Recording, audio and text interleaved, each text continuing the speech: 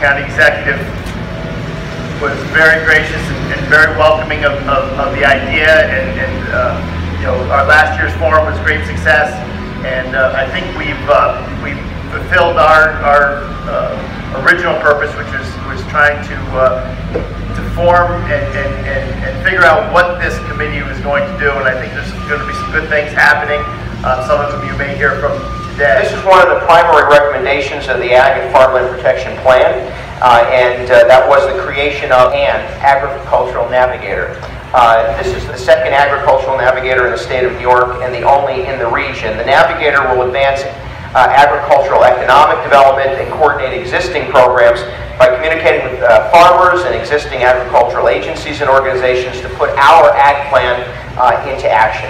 The Navigator will work to assess agricultural needs and work to match those needs with existing programs.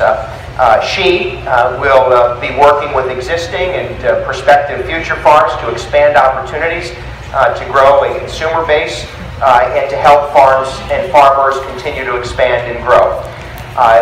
We completed our process, and I'm happy to introduce today Jennifer Fimbel as Dutchess County's first Agricultural Navigator. Congratulations.